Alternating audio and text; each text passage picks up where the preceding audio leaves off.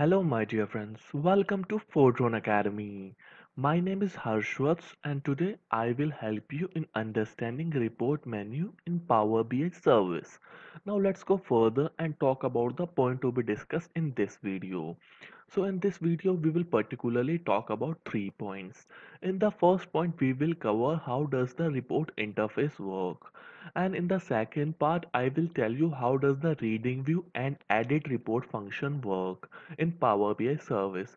And thirdly, we will cover and tell you about how to create a dashboard in Power BI service. And now to understand everything, we have to go into Power BI service itself and look how all these things work. Now we are in Microsoft Edge, which is an internet browser and particularly in a Power BI service interface. So this is a Power BI service. And if you want to learn more about the Power BI service interface, you can go to my previous video and see how does this interface interact. Now let's get back to the question of the video about the report interface. First of all, where I will find the report menu that you will find in my workspace. When you expand your workspace, you will see dashboard, reports, workbook and data sets. In my previous video, I have covered and talked about the data sets. Now I will talk about the report. In the report menu, there are two things that I have. One, a report total, which I have created in my previous video. I will click on that and go into it. And after a few minutes, I will go into another file of the report section. So this is how the report view is looking like. So we have to first discuss about the interface. Now we will start from the upper file from the report menu. So this is an upper file which have several options from the file, view, edit, report, reload, pin a live page, share. First of all, I will cover them one by one. First, we will cover a file section. When you click on it, you will see several options. In the first, you will see save as option. Then second is embedded. Third is embedded in SharePoint Online. And third, you will find a publish to web. So these are the things you will find in the report section in a file menu. After that, we will go into a view section. When you click on a view, you will see a several type of views that are available to you. First you will see a fit to page, then after that fit to width, actual size.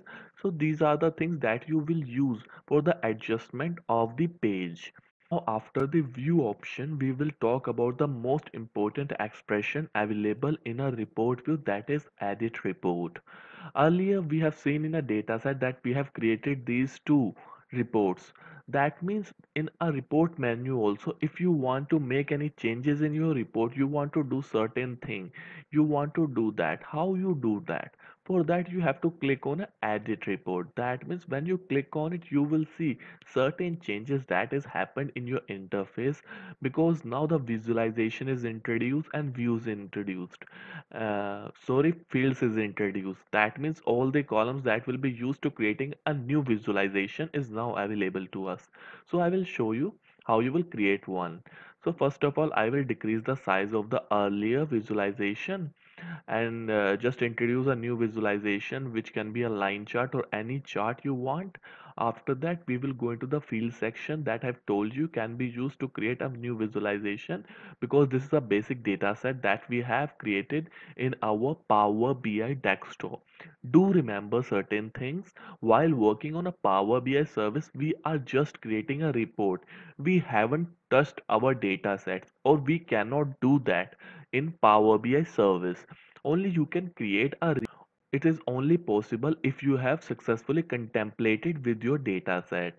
That means if your data set is great and good to go, then only you will create a visualization in Power BI service.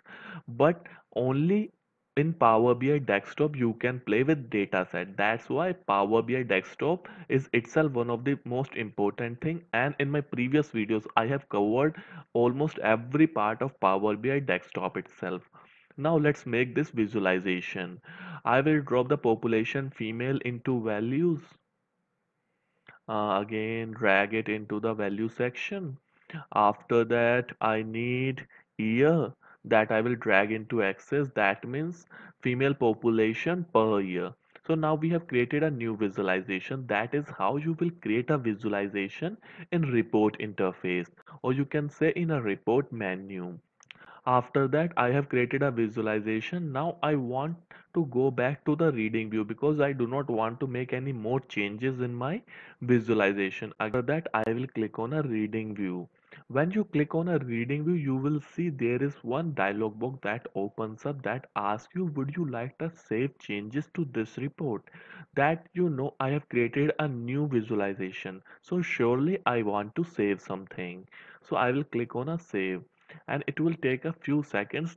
Now you will see the report has been saved.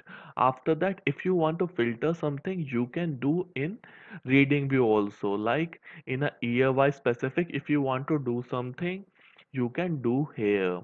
But so after the edit report, we will move on to another expression, that is expand. When you click on it, you will see there are several options that are available to you, that is drill up, drill down.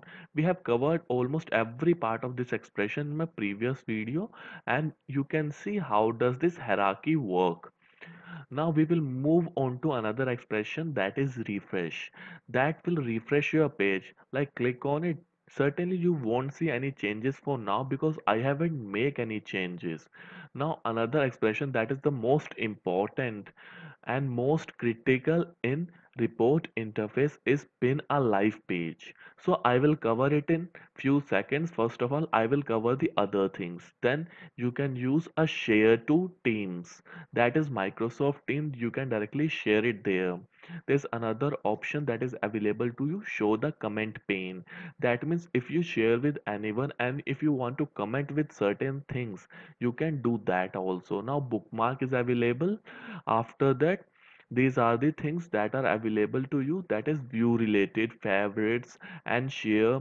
After that, when I click on this, you can also generate a QR code for this, and if someone click on it, it will be directed toward this page. Now we will get back to the most important, as I have said you about the critical thing in a report interface, that is pin a live page. So what is it? Like when I have introduced to Power BI service, I told you about the four processes that is in my workspace. That is dashboard, reports, workbook, and data sets.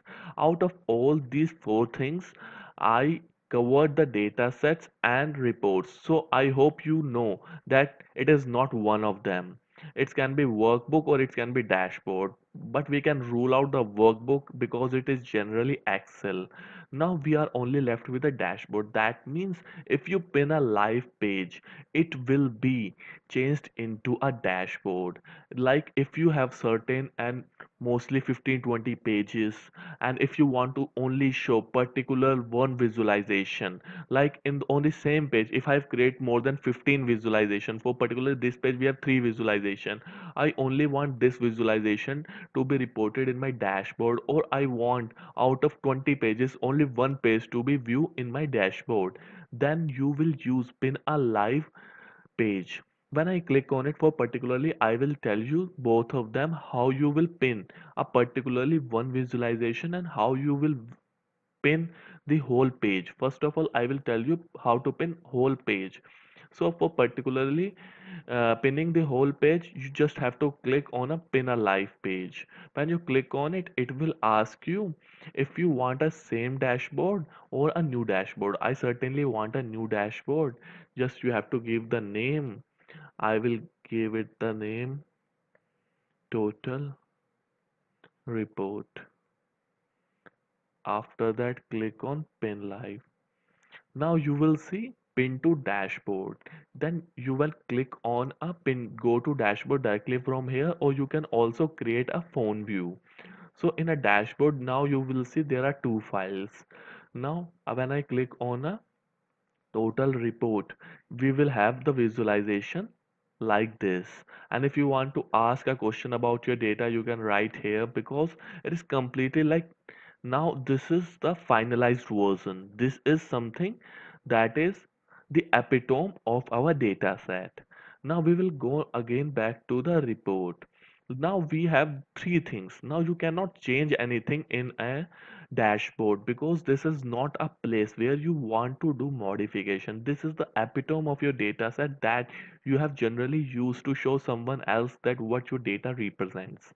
Now we will again go back to the report section and again click on the report total. Like I have told you previously around 50 to 20 seconds ago, in which I have told you that we can pin whole the page and pin a particularly one visualization also. So just click on got it. After now I want to pin only one visualization. Then how can I do that? For that you just have to click on a visualization which you want to pin, and in here you will see a pin visual option. When you click on it again, you will see the same option that I have been shown by the Power BI service when I click on a pin a live page option in the above bar. So again I will click a new dashboard. Again report, sorry for the typo. Again report pie chart, just click on pin. Now you will see in a dashboard we have now three files: project population, report pie chart, and total report. Now I will click on a report pie chart because I have just used or pinned the one visualization. Now you can see the one visualization is available in your dashboard. When I again show you, now I have pinned, like I have told you about pinning the whole page for particularly one image. This is how you will pin your, so this is how you will create your dashboard and pin your visualization in report section. Now I will again go back to the report view. So I hope I have covered every part of the report interface that you want to learn, and if you want any filters to do, certainly you can do from the right hand section. You just have to click on it. After that, for whatever you want to filter for, you can do that from here. Just a reminder, I want to tell you that you can make changes in a report. That means you can make changes or make a new visualization in Power BI service, but certainly you cannot play with your data set that you have to create in Power BI desktop itself. You cannot amend any changes in your data set. So with this point I am going to end this video, and I hope your queries got cleared, and if not, kindly write us in comment section. We will surely get back to you.